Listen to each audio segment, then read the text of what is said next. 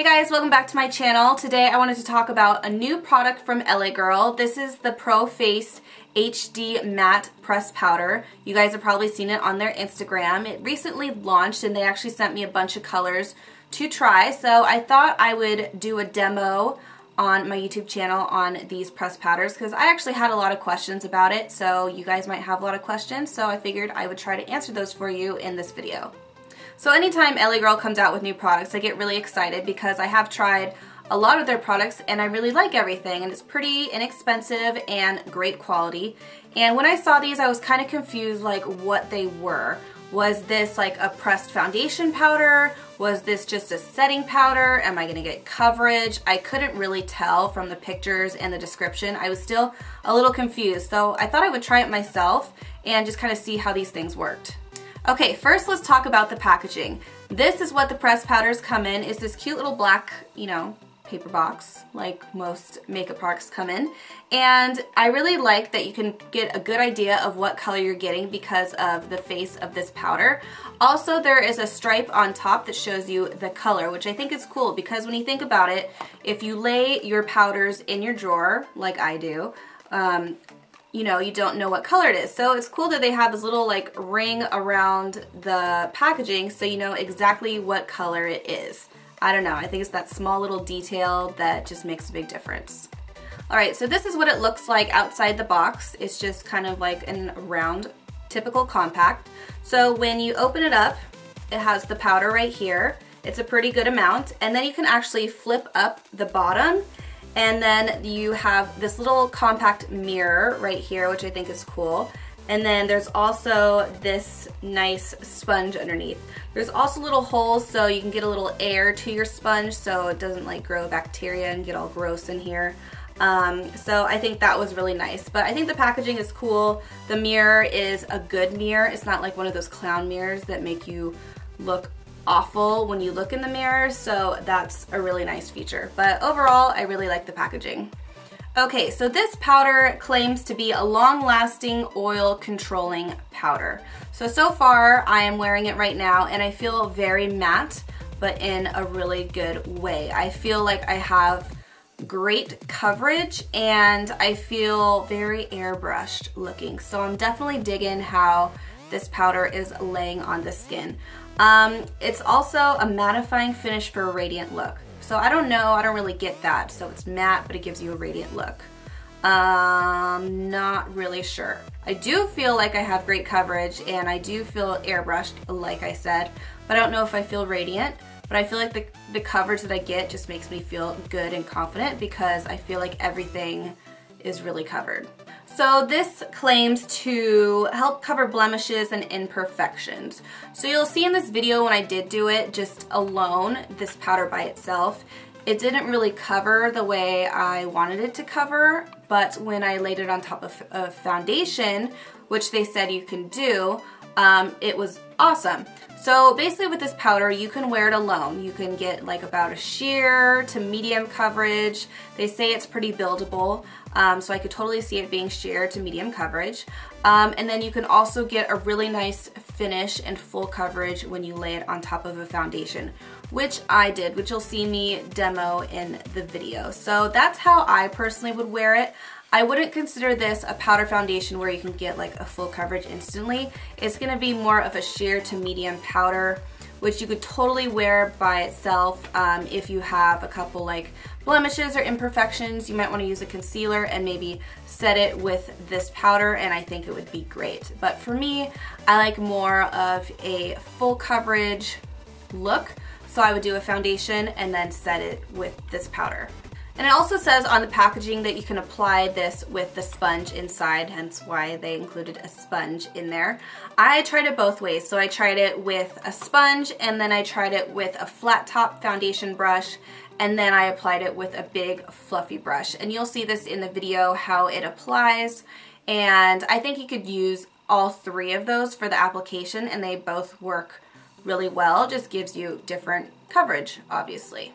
Alright, so now I'm going to talk about and kind of show you how I did the application. So when I first tried it, it was kind of hard to see what color I would be because I was given 6 different colors and I personally picked them. So I picked them based off of the picture and the names. Because usually when it comes to the names of foundations or powders, I'm usually the same across the board. Doesn't really matter like what company or brand it is. They usually have very similar common names for foundations. So usually I'm more of a medium beige. That's kind of the foundation color that I wear with any brand. So I kind of went for that one. When I applied it, it was way too dark. Like when I applied it with the sponge, it went on very, very heavy. So I feel like these powders run a little dark. Maybe it's just me. Maybe I am like super, super pale for me right now, and I do not have my summer tan yet. I am pretty light for me. I'm usually pretty dark during summer, but I just don't have that tan going on yet. So I could be really light, and that's probably why the powders ended up being really dark with all the powders that I chose. So I would say maybe go down a shade. Like I said, it could be just me, but I feel like they run a little dark. I did get one of the darker colors. This is actually the darkest color that they have. This is Cocoa number 15, and this is pretty pigmented and pretty dark and like a gorgeous like rich tone. So I think if you have a darker, richer complexion, I think that this would actually be a really nice setting powder for you, or maybe just a light foundation powder. So the color range is pretty cool. They have 15 shades available, which I think is great. So you have a pretty good range to choose from. They're really inexpensive too. They are, let me check my phone so I can get the right information for you. They're only $7, which is pretty cool. So you can actually get a couple of these and use it for a highlighter, a bronzer, a contour powder, and like an all over setting powder, or kind of like a really, really light powder foundation.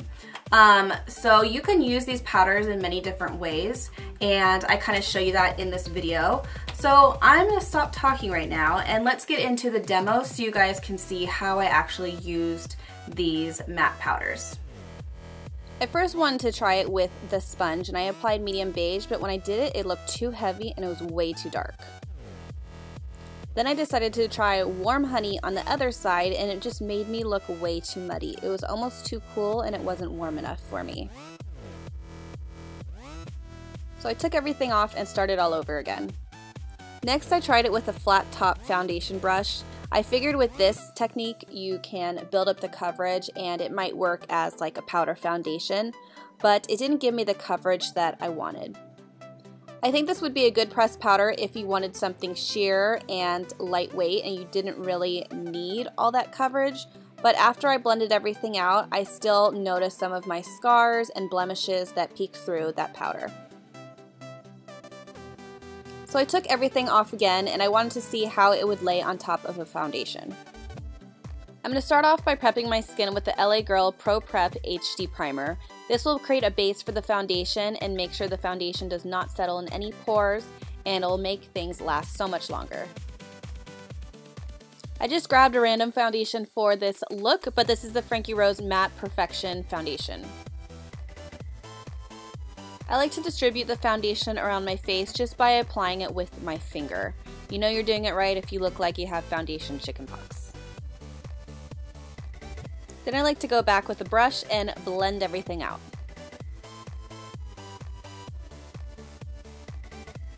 Now I'm going to start to conceal and highlight on my face. So I'm using two concealers from LA Girl.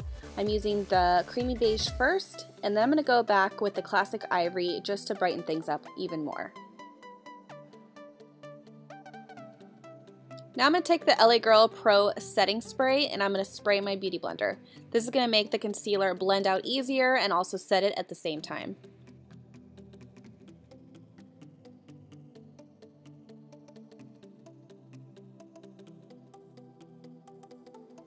Now moving on to the Buff Matte Powder, and I'm going to use this to set underneath my eyes or any areas where I used the concealer.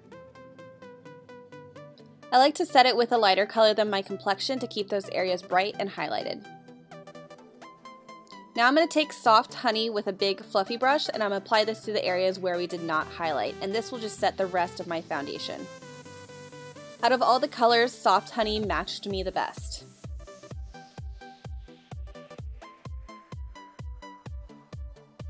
Medium beige was a little dark for me, but I thought I would try it as a bronzer. So I'm using an angled face brush, and I'm going to apply this to the outer areas of my face, like my temples, underneath my cheekbones, and also underneath my jaw.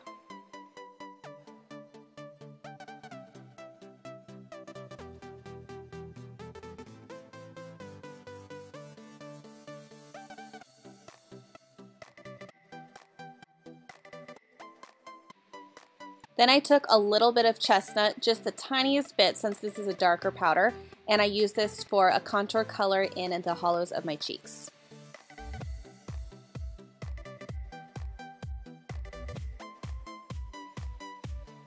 And here's a look at the before and after. What do you guys think?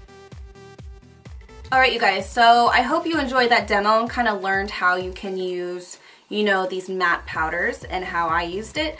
I overall am really happy with these matte powders. They look amazing over a foundation if you want like a gorgeous velvety matte finish. And I really like how they ended up looking as like a bronzer, like a contour powder, a highlighter. I really, really like them. I need to personally tweak my color when it comes to like matching my skin tone. The one that I used in the video is a little dark for me, but I made it work just for the sake of this video. But in the end, I love these powders. I think they're awesome. I think the packaging is really good. I think the color range is awesome. The price is, it's only $7, which is pretty amazing. And I just like how they make my skin look. I just feel very matte, but in a good way. Like I said, it's more of a velvety finish, and I feel like it would wear really well throughout the day. I am doing this video at night, so I'll probably leave, oh, I have lipstick on my teeth. That's nice. I'll probably leave a comment below letting you guys know how this wears, you know, after I try it out and wear it for a little bit. But overall, I love it. So that is my review. I hope you guys enjoyed it. If you want me to do more reviews in the future, just let me know down below. If there's any other products you want me to review, just let me know. So anyway, thank you guys so much for watching, and I'll see you in the next video.